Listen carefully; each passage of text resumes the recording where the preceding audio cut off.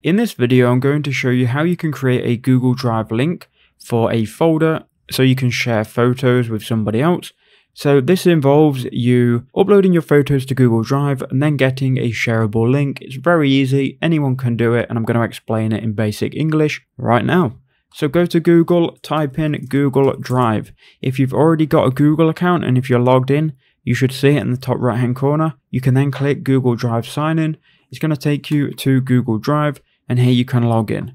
Now if you've got multiple Google accounts, click on it. You can then change the email and you can get 15 GB of free storage for all of your Gmail accounts. But just choose an email account and head over to Google Drive.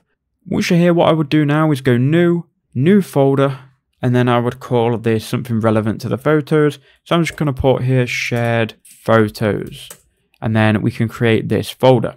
Now once we do that, it's going to then add this folder to My Drive. So before we were on the home page, we want to go to My Drive, and on My Drive, you'll see the folder you've just created, which in my case is called shared photos. We'll double click on that, and now we're inside of the folder. Now we can upload photos. So to upload photos, we can do it two ways. We can either go new, file upload, and then you can select your photos from here, or you can open up the file explorer.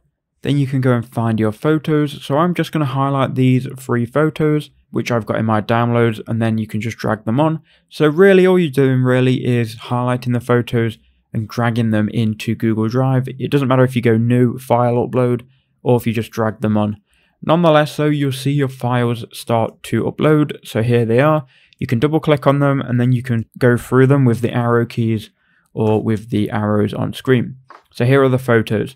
What you need to do once you've got your photos inside of the folder, right click on shared photos, then go share. Now you've got 2 options. You can either invite them by email or you can get a link and send them a link via a messaging app.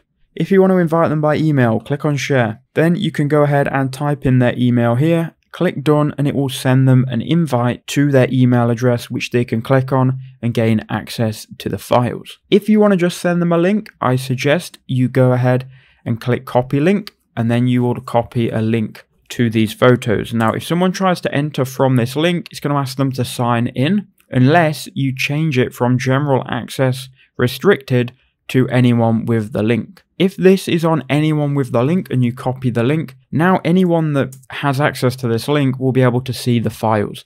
Now obviously if you're just sharing them with someone and you're only going to give the link to that person, this is fine, it's no problem. They can then view the files, they can also download them, and you can share the files with them. So those are 2 ways. I hope that helped you out.